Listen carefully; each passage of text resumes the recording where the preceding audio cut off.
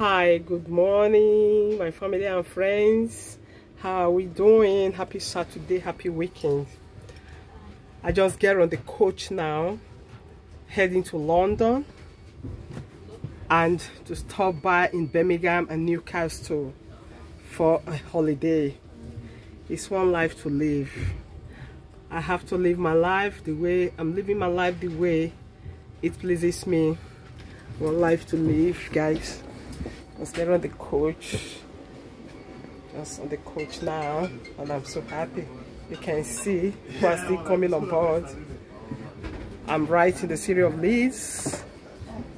In the city of Leeds, heading to London, and I'm so happy with what I'm doing and the way I'm living my life. You can see. Try all you can, guys, to live right, live well, do all what pleases you. Should not please any man or woman. Do all that pleases you. Anything that pleases you in life is what you should always do. That's it. Hope we all are doing fine. Itenoga wakojo abava. Iro bewo ne lisi no bewo oejuke. Itendo was a champion who's Zoe on your gomego. O sagbe won boy. Wagiari eva EJB na ye koma ogo my toma. Itendo kan. Omego no marie eva no marie mi je gbo vigo no. O vivi o vin wa no. No me wa yari mi je gbe. When rema na o London bewo e iri. Like in London, by area Newcastle. Like in Newcastle, yeah, it can say Newcastle, it branch in Birmingham. Hey, no, a weekend now, there are some bobo, there are some nearly women.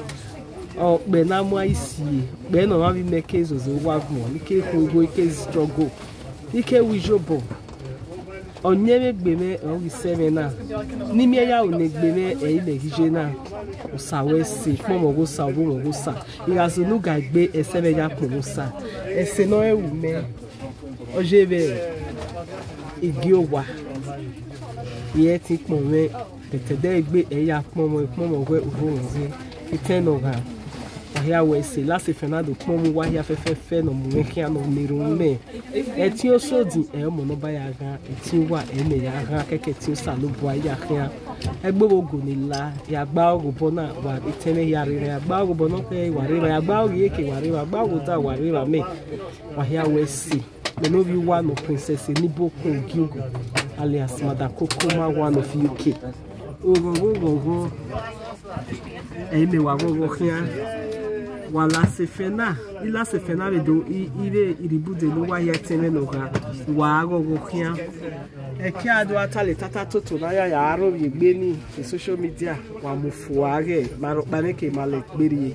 e tan pablo ya fe kin agbugbo waju ade ki o waju e do pa ma ya re aro e do no ba je ni ewe mani a le ring road gbera aga bi dikun gbe èmi tèmi na rí we gbe ona e normal si akin ya gbogbe ni oga bi le ma wa ge e ma ya ni be fi ko le me we bona ni majena no re na gbo ya je na wa ga bi do gbe dikun gbe a be do sun èmi ni dan na we gbe wa wu sun èmi ni a be ujo to imo be herite wa we mi jo to ho ge dan ni mo avio one say eternal agimaya nisi agimaya vibia euro ni maya ma wa mwezo fwa agimaya gwe erima to gbe oba wa gidigan umogun agimaya gwe dole we manage oba to gbe ise wa ya we si me no vi wa tin wa no osiwa